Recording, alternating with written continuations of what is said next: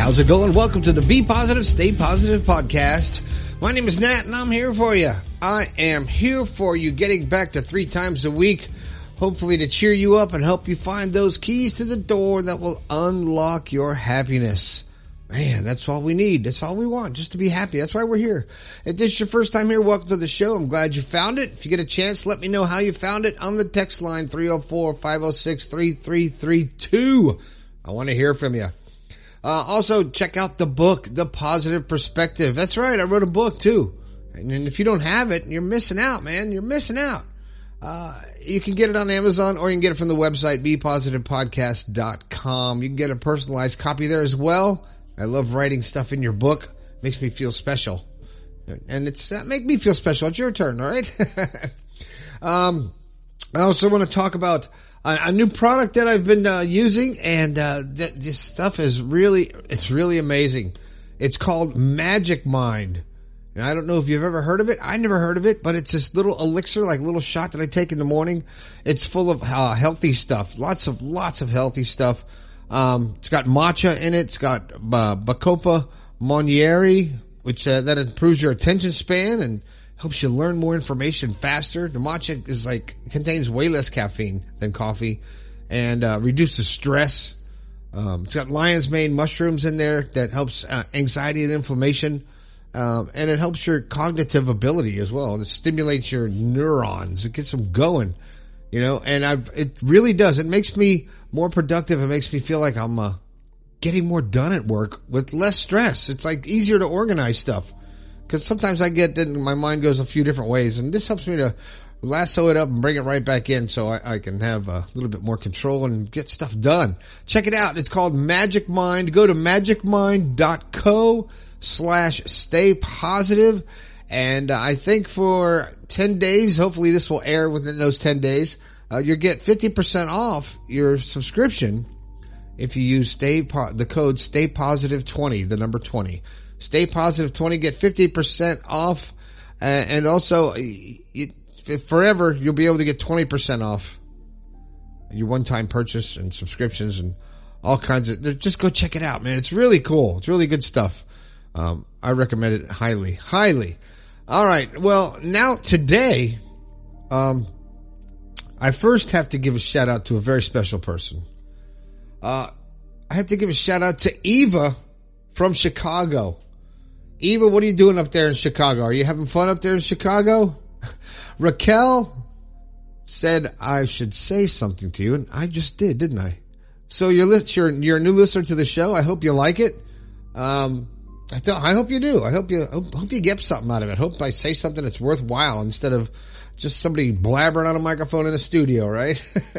Maybe something I say will give you those keys, give you that key to the door. You like that? And help you find your positive perspective. Don't forget the book. Oh, anyway. All right. So, and I want to say hi to Kirsty, or Kirsty. I don't know how to say it. Listening on Spotify. Thanks for letting me know that you listen to the show. And so now I'm going to read you. It's a little bit kind of a lengthy email, but I feel that we can all learn from it, because people go through stuff in their life, death and addictions, brain stuff and just problems, and you have to figure out how to deal with it, and sometimes you can't. So this show is called I Can't Get Over the Hurt. Whether that's the hurt of losing a loved one or breaking up or whatever. So I'm going to read this letter, and bear with me and listen to it, and I'll talk about it when I finish. She starts off, my dad died 10 years ago, my sister 6 years ago, and just last month, my mom passed away. I cared for her for the last 2 years. Dementia. That's terrible. I'm glad you were there for her, though. She didn't know me anymore, and it hurt. My fiancé never saw my struggles or ever offered a hand. I was so in love, I adored the man, but after the lockdowns, I suffered depression, which grew worse the worse my mom got. I chose to deal badly, which ultimately led down the path on drinking and cocaine. Yep. Eventually, it was too much, and I told my mom I was going to be put into a home, and I'd have to sell my family home, and there was nothing I could do. I imploded as my mom never wanted to be in a home, and I felt that I was going to lose the last of my own family. So I moved home. My fiancé decided he wanted to split. He told me my mother's illness had bored him. What a jerk. Sorry. I took his freedom, and he took my kids, younger than his, and his whole family, and ghosted us. My son believed that he was his dad. He had been raised by him since he was 6 months old. His own dad left when he was 4 months old. He was a nasty, abusive narcissist.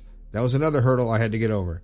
My son's hurt was devastating. Dad and his brothers just gone, and the man's and great grandparents ghosted us, and his aunts all ghosted us. He moved on quick to his new girlfriend's house, and he lives directly behind me, and my son has seen him, and he shouted for his daddy. Now, lives right behind you? That's crazy. I don't draw my blinds anymore. I had a breakdown in November last year and started harming myself as the pain was so overwhelming in my heart. I'd rather deal with physical pain. I started to hit my head against the walls. Terrible, I know. My 10-year-old daughter saw it and called me out. I'm ashamed she saw that. My mom passed on the 30th of June. None of his family even reached out. A stranger I'd never met reached out and paid for counseling. Well, that's nice. See, there's still good people out there. I was overwhelmed with her kindness. Let's see. I'm blessed at having friends. Nat, I'm doing good. I have a new job teaching. It's so rewarding and gives me purpose. I teach children that have had difficulties in life and don't fit into the mainstream school. I am very positive and I appreciate my life. However, my heart is still broken. The pain of losing my ex and his family, the way he treated me, and the words out of his mouth, I can't get over that. So how do I let that pain go? Well, you just have to do it. You have to move on with your life.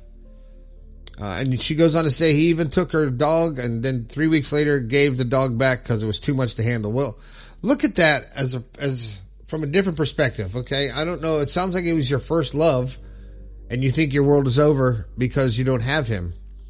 The first thing I would say, this is from, Kirsty. First thing I would say to you, Kirsty, is to realize that you're making your happiness depend on someone else. And maybe it's been that way. You've had a lot of things go south in your life. You've had a lot of things to deal with, and it's overwhelming. And the fact that you got some help, that's fantastic, and you're on the right path, but you still have that hurt. So you have to address that hurt. Why do you feel that hurt so deep about someone who is willing to walk away, even give up on your dog, isn't man enough to be in a relationship, didn't help with your mom? So I can understand why you're feeling out of control. But on the other hand, you have to understand that you're letting yourself feel out of control and focusing on the past. I know it sounds like a cliche and I say it all the time, but you are living in the past. Of the relationship you thought you had, you were so in love and you adored the guy and gave him everything and got the shaft. And sometimes you just have to, it sounds pretty, I don't know, it's not cold, but you have to lick your wounds and get up and say, it's not going to be there. I've lost somebody who I thought I loved and I thought my world was going to be over. And now I'm the happiest I've ever been in my life.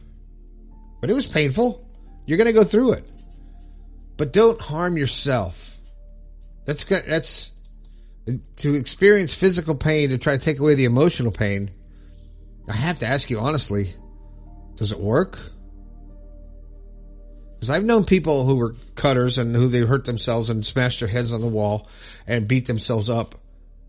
And then afterwards, they felt worse. But it took their mind off of the emotional stress. And I get that. But by doing that, you're just putting it aside. You're not actually dealing with it and getting through it. So after losing your dad and losing your sister and losing your mom, I can relate. I lost my dad when I was 10. I lost my mom when I was 50. And I still have my sister, but we're all getting old. And people go, people die, people pass. And if you could talk to them, I'm sure they wouldn't want you to be dwelling on the past and being miserable and having your life be miserable. Because that's not what life is all about. It's not about catering to somebody else or sacrificing your own being for someone else's feelings. That someone else is going to control your feelings. You can't live that way. But it can be very challenging. But you have to accept your feelings. You have to accept it. It's natural to be upset after a breakup. You get angry, confused, and sad. But allow yourself to feel those feelings without judging yourself, without overreacting and getting violent against yourself. And just realize that it's something that happened and it's an experience and you have to move on. But judging from this email, he lives right behind you with his girlfriend. That's just pouring salt in the wound for you, to me. I would say you have to cut contact and get some space. Get away. One way or the other. If he's going to do that and live right behind you, that's just unheard of, man. But if that's the way it is, and of course you're gonna see him every day. Your son's gonna see him. That pain's gonna get too strong, and it's gonna be terrible. And you have to keep your blinds down. Is that any way to live as a shut-in and not being who you want to be? No. Is that any way to raise your kids? No, it's not. You have to cut the contact. It didn't work. You're heartbroken. The sooner that you open up the wound and let it heal, the better off you're going to be. You'll get through it. You will. And I'm so happy that someone reached out to help you, and you're on the right path.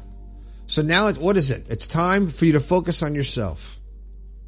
Forget about the past. You can't change it. You can't. You can't create the future. You can't predict the future. You can only create it with your thoughts. You can't change the past. You can only relive it with your thoughts. And don't do that. You're not doing anything but bringing yourself down. So start to focus on yourself. And it sounds like you are, and you're doing something that makes you feel good. So shift your focus away from that breakup. And you have to really focus on yourself and what you want to be, and take care of yourself physically. Get enough sleep, eat healthy, exercise, all that good stuff. And what I like to do, I just started telling people this, is that I like to sit and get some quiet time, just me, and listen to my thoughts. And when negative thoughts come in, I put them aside. I'm like, no, I'm not going to do that. I want to hear what my thoughts are positive. What's my goals? What do I want? What's holding me back? And I address it, and I figure out a solution, and I sleep on it, let my subconscious do the work. So I basically set the goal before I go to sleep, and when I wake up, and things start to work better, right? Another thing is don't go on social media and look at his page and see the pictures of him and his girlfriend and all this stuff. Anything that's going to trigger your upset, your pain, stay away from it. Stay away from it. Just like when you tell a kid, don't touch the stove. It's hot. If he touches the stove, he burns himself, and he never touches the stove again. Don't keep going back and burning yourself. Stop romanticizing the past and the relationship that obviously wasn't a two-way street. And remind yourself of why it ended, and see him for who he really is and how he really treats you. And treated your dog. He brought your dog back. He didn't bring it back because he felt guilty. He didn't want the responsibility. So, give yourself a little time.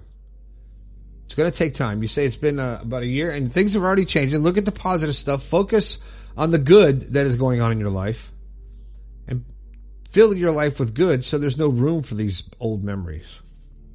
Because you're just going to get depressed and get mad and angry and stuff and hurt. And you can't move forward when you live in the past. Because once you start moving forward, you rediscover who you are, your identity. You've lost sight of who you really are because you're trying to you're still in that relationship.